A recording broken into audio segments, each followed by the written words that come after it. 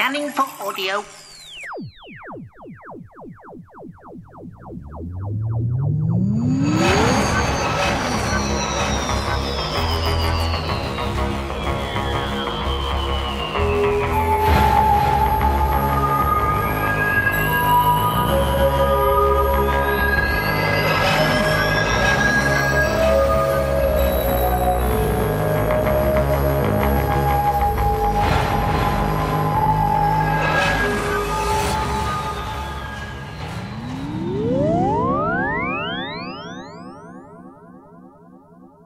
Welcome to a Tin Dog podcast. Yes, it's part 2 of the Dark Eyes 3 listen-along. Now, as I said last time, part 1 was primarily concerned with the setup, as part 1's often are. But of course, you've got full narratives because this is a 4-disc story over a 5-disc set. So episode 1 was absolutely the setup. But of course, each story within each disc has to have its own narrative arc. It has to have its beginning, its middle and an end. And obviously with time travel, not necessarily in that order. Your basic overriding arc is what's left over from the last Dark Eyes story. The Daleks, who admittedly have yet to appear, have decided to give the Doctor his own reign, to let him be in charge of the destiny, because the Daleks have an enemy that they're just not up to fighting. The Infinite. The gaseous warriors who turn people into zombies who are just plain cool. There is a historic 50-year battle between humanity and these creatures, which apparently humanity wins, which we've seen in old 60s stories and indeed with Tom Baker. The fact that these stories weren't released in order just made things a bit more exciting. So, we're now in part 2. And this is where it gets more interesting. After part 1, we were left with the Master having some sort of nefarious scheme.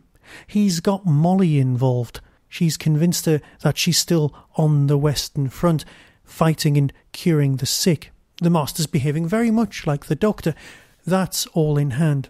So now we've got Sally Armstrong, the Doctor's companion, who is just brilliant. Warped, deluded, and absolutely fantastic. And she and Liv Chenka have arrived on a colonist world.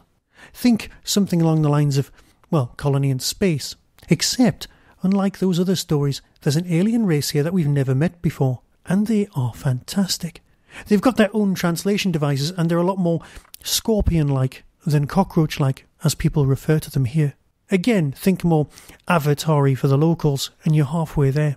These insectoid people cannot be affected by the gas of forever, or the breath of forever, whatever it's called, the intelligent gas that is the villains. But the humans who live on their world can. They've rounded them all up and put them into camps, where they're suffering. Into this setup arrives Liv Chenka, but Liv Chenka organised by Narvin. Now, Liv's not particularly well, but this is a world where the Master's plans are going to be messed about with. So, Narvin, who is to all intents and purposes working for the CIA, manages to get his hands dirty, using the Doctor, using Liv Chenka, but also going for his own agenda. Oh, how lovely these Gallifreyans are at working to their own agenda. So that's your basic setup. It's a nice story, but it wouldn't have worked as part of the main range, mainly because, narratively, it goes somewhere, and it leads on to part 3. Admittedly, it is a sealed unit in its sense, but the arc wouldn't have worked outside of a boxed set. And I'm not saying that's a bad thing. What I'm saying is you've signed up for the whole journey, something bigger, deeper, darker, and that's what we're getting with Dark Eyes. Now, admittedly, the use of Molly is proving to be less tangible, which is why I'm glad after Dark Eyes 4, which comes out in March, which is only days away at this point, I'm glad they're not going to be calling them Dark Eyes. They're going to call them something else. But as time goes by, we're getting closer and closer, narratively speaking, to the Time War. Perhaps it will be time for some series of 8th Doctor adventures that are not all Dalek-y and foreboding and a bit menacing. Perhaps that's what floats McGann's boat. We just don't know. So with that, I'll leave you and then come back in the next couple of days after I've listened to part 3. Coming soon from Big Finish Productions, Doctor Who, Dark Eyes 3. My name is Hope Gardner, Colony Row 351. We need help. The Infinite Warriors are closing in. You saved us before. Bring the lady with the dark eyes. Bring Molly O'Sullivan. You can save us all. Lord Jalda, human is here. You are strong-arm. Sally Armstrong. You know my interest.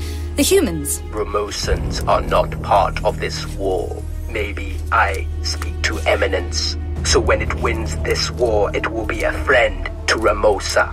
Ah, Liv, the fellow you let in, the doctor. He's gone, Professor. Good. A deluded lunatic. What did he say? That my research was a danger to the future. Sometimes the best way to fight a fire is to make sure it doesn't get started. I'm taking away your matches. Your mind opens, Doctor. We will take it completely. Sounds like one of your typical schemes. Oh, on the contrary. This is my master plan. Every eventuality has been considered. You shall all fall to the might of the Infinite. Die! You need to order your people back into the jungle. Hide. We stand and fight. Run, warm blood, before I spill it. We love stories.